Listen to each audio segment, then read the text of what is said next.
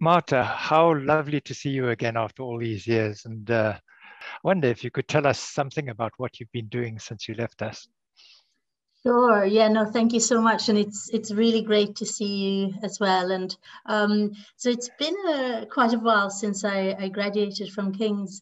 And I immediately went into the sort of human rights and humanitarian sector. So I had various placements in different NGOs immediately after graduating. I started with an organization called the Euro-Mediterranean Human Rights Network that works mainly across North Africa and Middle Eastern countries with civil society organizations forming this big human rights network. So for that particular placement, that was in Brussels, and I was with the EU Advocacy Office. But later on, I spent some time in Lebanon, and this was basically after a few years of working for different human rights organizations, including Girls Not Brides that works on girls' rights, girls' education, and seeks alternatives to child marriage and other harmful practices. So after that, I took a very early, we can say, career break, even though I hadn't worked for very long. And I did a second master's. I applied for a scholarship quite randomly at the European Inter-University Center for Human Rights. I got the scholarships, I just jumped on board. And my master's there was focused on human rights in the Middle East and North African region. While based in Lebanon, I did that master's thesis on Syrian refugees, but more specifically Syrian-led efforts to rebuild, to sort of self-empower, and so Syrian-led efforts in Lebanon. So I conducted field work along the Syrian-Lebanese border there. I think that was one of my highlights. Wow, that is amazing. Because I remember looking down on some of those borders from the Golan Heights way back when, and it's a remarkably atmospheric place, and I think you must have enjoyed working there.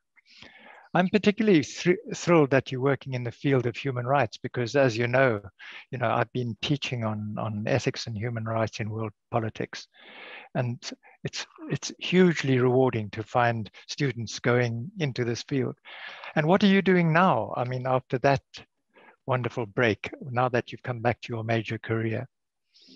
Yeah, no, great. And also just to mention on that obviously the modules that you taught at King's at the time of my master's there, they were really, they gave me a lot of inspiration and hope that it is possible to achieve change, because being able to conceptualize that and conceptualize the space for ethics in international politics is so important and quite very rare. So your work really laid an amazing kind of foundation for that work, and also made it seem possible to achieve change. So well, you can imagine how delighted I am to hear that. And your current position, what are you doing now? 5 years ago, I incidentally founded an NGO, Refugee Rights Europe. I say incidentally, it was an incident because it was supposed to just be a one-off project.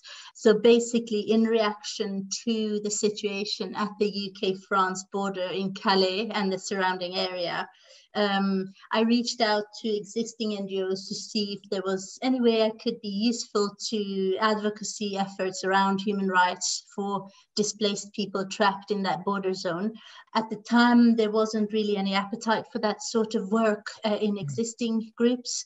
So I mobilized my own network that I had built up over the years. I had a big network of human rights activists, researchers, and so on.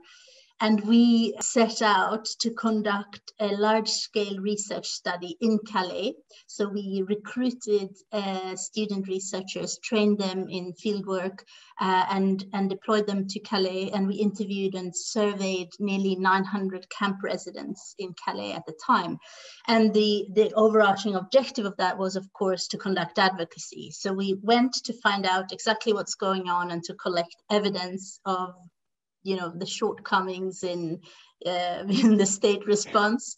And then we published a report, had quite a lot of media coverage around it, and conducted parliamentary advocacy, and yeah, in different forms. And today it's a relatively established human rights NGO advocating for the human rights of all individuals on European territory, irrespective of legal status, really. Now that is a story to inspire future generations of students.